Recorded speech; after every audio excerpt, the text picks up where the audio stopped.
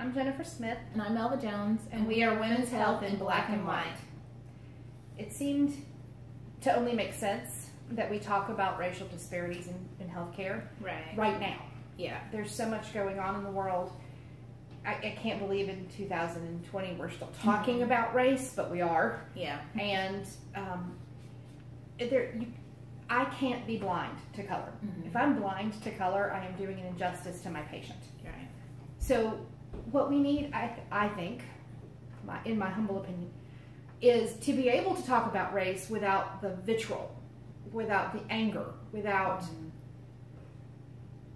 putting your own history into it. Right. That's the part that's missing. Like, there needs to be, conversations. Like, yes, that's the only way that we are going to be able to get past this. People have to be willing to talk about it, be open to it. Is it a controversial topic? Of course. Will things get heated? Yeah, but I mean, the only way we can ever make some type of progress, in my opinion, as well, is you have to have open conversations about it. And be willing to listen. Right. Without an agenda. And listen without just having a rebuttal. I think that's where a lot of this gets lost. It's like, people aren't listening. They're just like, but, and so we have to take that but part out and just listen, and try to process what the other person is saying. And then, that's how you have the open dialogue about it to try to fix and change some things. Just to give you a little background, I was raised in Leeds, Alabama, and then lived in New York for a long time. Leeds was about 70-30, 70% black, about 30% white. I was the minority. And I, in all honesty, can tell you that I didn't know that race was still an issue when I was a kid. I don't remember race riots. I played with black kids and white kids. I don't remember it being a problem. And maybe it was just because I was insulated and unaware. But the first time that race was an issue in my life, I was a teenager and I was living in New York. And we were looking for a house in New York. And our real estate agent, we would say, this looks like a great house. This is what we need. It's the right size. And the real estate agent would say, oh, you don't want that house, that's inner city. Right. Well, we were not looking in New York City. We didn't know what she was talking about. So we went and drove through the area. It was a black neighborhood. Right. I don't know where they got inner city. Yeah. But we also went to that grocery store and found all the things that we needed that we hadn't been able to find. You can't buy okra in New York unless you go inner city. So I'm surprised they even had okra. The guy didn't know what it was. Yeah. The sales clerk didn't know what it was, but you could buy it. Just think of that as like a southern type of thing. Yeah. So the house that we eventually settled on was close to where Dad was working. That's why we picked it. But it was mostly a Portuguese-Italian area. Okay. There was 2 black families in the entire town. Right. There was not very many Irish families, and it matters there. Yeah. You're not just black or white. I was Irish, and everybody made sure I knew it. That you knew. So I mean, I was still kind of the minority because everybody was aware that I was Irish, and that was a big deal. But my daughter and I were driving yesterday, and we were listening to the soundtrack of Hairspray. And she said, "I wish my high school would do this again." Our local high school just did it a couple years ago. Right. She would love to be in it. And I said, my high school would never have been able to do this play. There weren't enough black kids. We had like 3 black kids, and only one of them was in theater, and there just weren't enough black kids to do this show.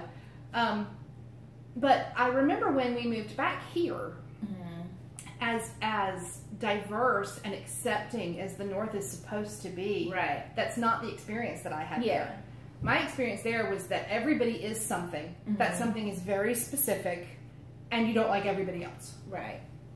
And in the South, I guess maybe I knew I was Irish, but it wasn't a big deal. A big deal, yeah. And I didn't feel a lot of racial tension as a kid. Now I did as a teenager. When we moved back here, I was much more aware. Right. My sister and I went into a shopping store, like maybe a Kmart. I can't remember what it was. On Memorial Drive in Atlanta, which is kind of a black neighborhood. Yeah. And the security guard followed us around the store the whole time we were in there.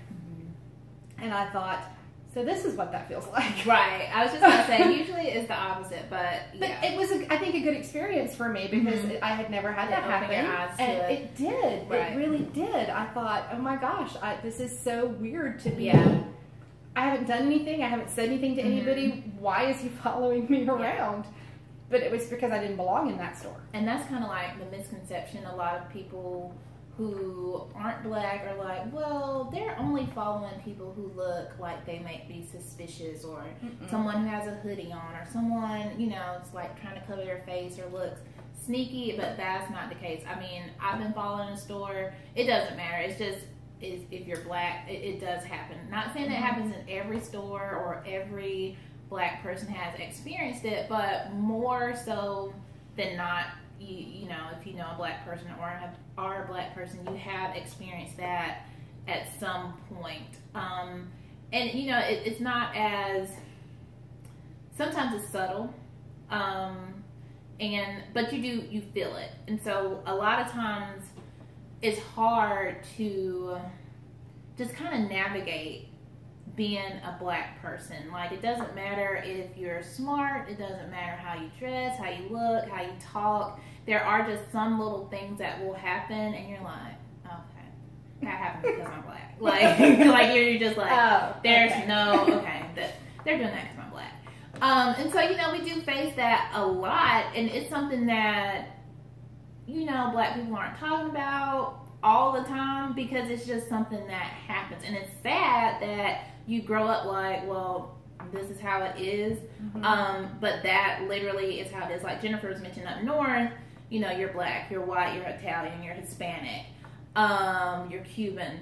Down here, you're black or you're white. Like, it's no, like, you're either black or you're something else, but that something else is still better than being black. So it's kind of like, if you're raised in the South, you're definitely exposed to it from a young age. You do notice that difference. I will say I didn't grow up with any Hispanics or Asian families. Did you have Hispanics and Asians around when you were there? Very few. Yeah. You know, like you said, if it was any, I'm trying to think, like elementary school, maybe a couple families, nothing like a huge demographic. Yeah. So yeah, that was, you know, as I got older, you started seeing more different types of racial groups and things like that. But as a young child, yeah, black or white. It really was. It really was black or white. Literally.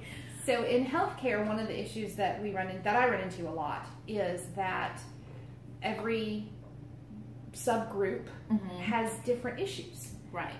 And sometimes those issues are genetic. Yes. Just because you're a black woman, you have a higher risk of having hypertension and heart disease. Yeah. Now, my question, what I was curious about was, is that because you're black, or is that because of the stressors placed on you because you're black? Right. And that's something that, you know, I've been looking into too, and I've had this conversation with other healthcare professionals. And a part of it I do think is genetics, because genetics do play a big part. But the other part, as far as like the heart disease, the hypertension, I do feel like that is a stressor type thing, you know, because as a black woman, clearly I can speak on I'm black. So it's not like, you know, in case you hadn't noticed, but so it's not like I'm going by like a general that like I actually know. Like, as a black woman, there are, you know, some stressors that I feel are more prevalent than other races. And it's just one of those things where, you know, you're, as a woman in general, you're always taking care of everybody else. You're always taking care of your husband, your kids, your parents. And typically as a woman in general, no matter what your race is, you put your health and stuff on the back burner. And it's just kind of a little bit, I feel, intensified as a black woman because, you know, we're taught to be strong and you can handle this, and, you know, you don't have to go to the doctor for every little thing. Like with depression and stuff, that's not really talked about heavily in the black community. It's becoming more prevalent now. People are more aware of it. But, you know, back in the days, it was just like, you're having a bad day.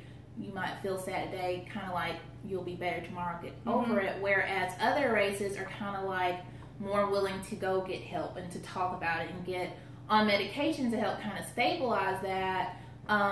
Whereas in the Black community, we were just kind of it's okay. We'll get over it.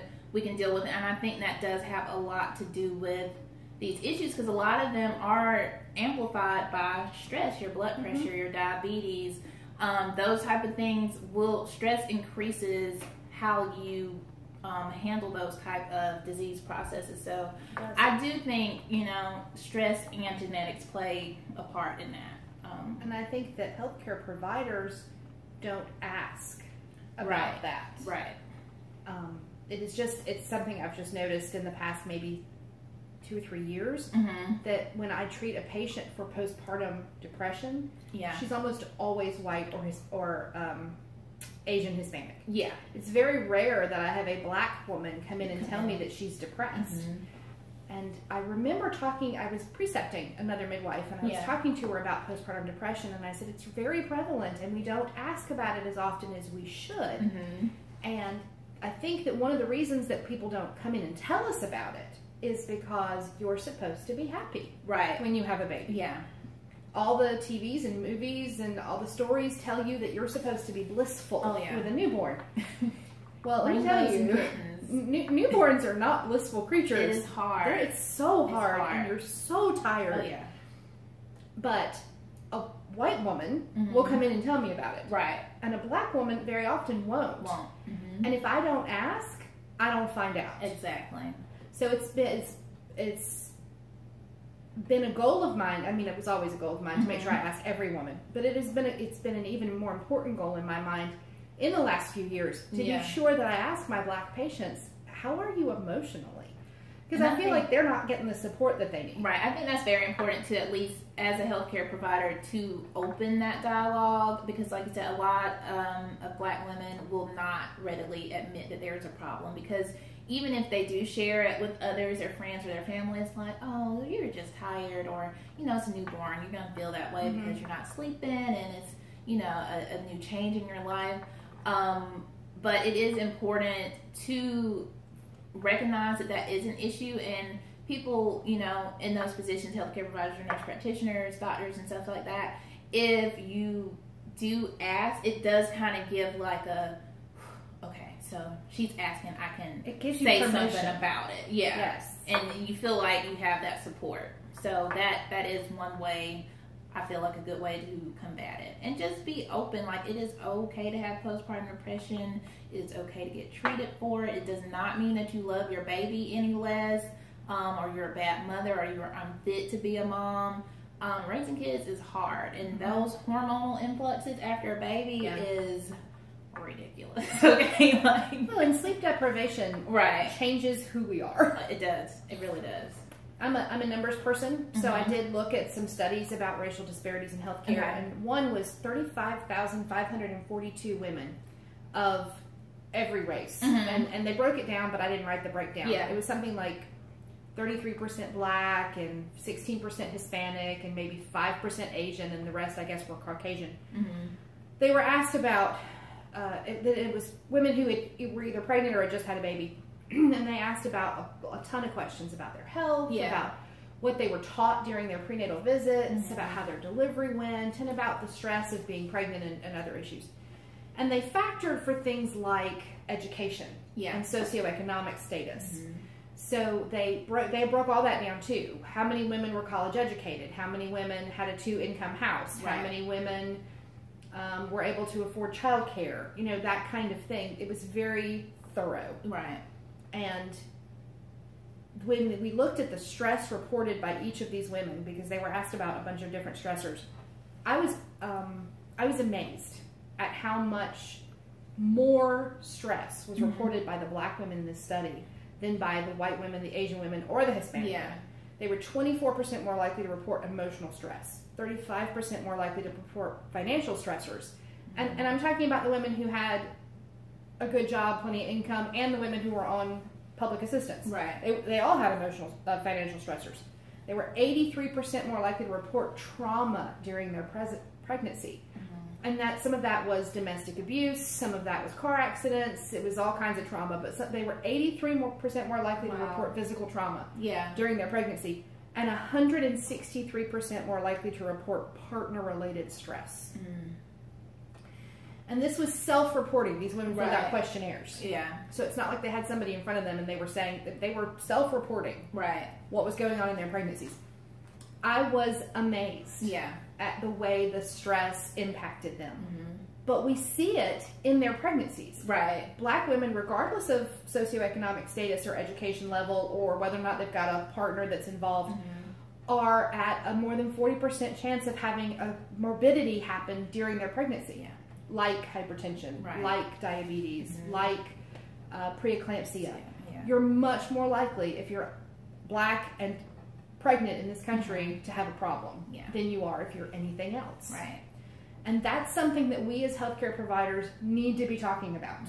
And we need to be trying to figure out why and how to fix it. And I think it just goes along with, like I was saying earlier, most of the time, unless somebody specifically asks those type of things, it's not going to be reported. So with that study, a questionnaire, that's kind of like a safety net. Okay, I can report this. I won't feel that judgment. And I really think that's probably one of our biggest factors in the Black community is feeling judged, or it's not safe to say how I really feel because I don't want others to think of me in a certain way. But when it comes to your health, and especially pregnancy amplifies everything. You have to be honest with your healthcare providers. If they don't ask and there's something going on, you need to be open and honest and tell them. I mean, because it can greatly impact your outcomes and improving your outcomes if you're honest about what's going on. Like Jennifer said, a lot of times, especially hypertension, especially in the South, those issues. Well, we deep fry everything. We deep fry everything. We eat all it's good food, but it's bad for us. And so, you'll have a lot of women in general, but especially Black women are like, oh, it's just a headache. I probably didn't get enough sleep, or maybe I didn't drink enough water today, or my job just really stressed me out today. And they're kind of not associating with, hey, your blood pressure could have spiked today, or it's going up. So those are kind of things that we as Black women need to be more in tune to, listening to our bodies and knowing that having a headache every now and then, everybody's gonna have one. But if you're constantly having headaches and your vision is kind of blurry, don't just attribute that to, oh, I'm getting older, or I'm just tired. Like, those are definite signs, especially during pregnancy, that you're going towards the danger signs of hypertension or preeclampsia. And I often think sometimes a lot of Black women, we just kind of push that under the rug just to keep, I don't have time to go to the doctor today, I gotta go pick the kids up, I need to make dinner, that type of thing. So I feel like that's why, one of the reasons why Black women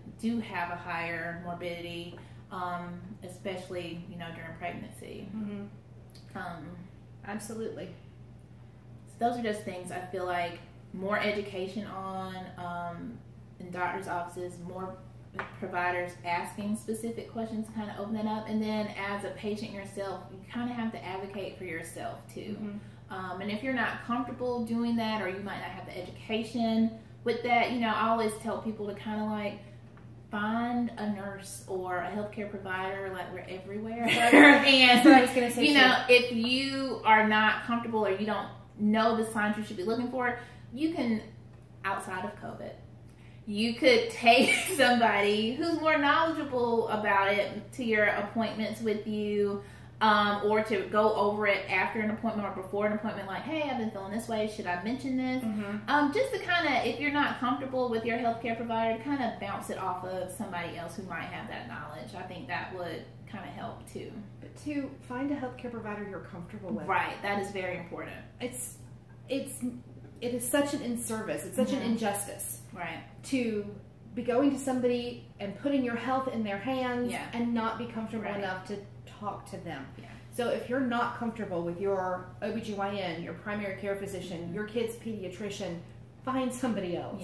There are way too many to just be stuck with one, even if it's, well, my family uses this person, my friends use that person. You have to find the right fit for you. Find somebody that doesn't treat you in a condescending manner. Find somebody that listens. Find somebody that asks the questions. are your own personal healthcare guardian. You are. And having a partner in that helps you and that is sensitive to your needs and that is listening to you is one of the most important things I can possibly suggest. Right. If you are interested in what we've got to say and what we have going on here, then find us on social media. We've got a Facebook page and Instagram and Twitter. We have a podcast that'll be going out called Afterglow where we talk a little more informally, and we would love to have you like and comment and subscribe. Tell us about your healthcare issues and your concerns. Tell us about your experiences with your healthcare providers that were great, and tell us about the ones that weren't. Right. We want to know. Yeah. And be safe and well. Be safe.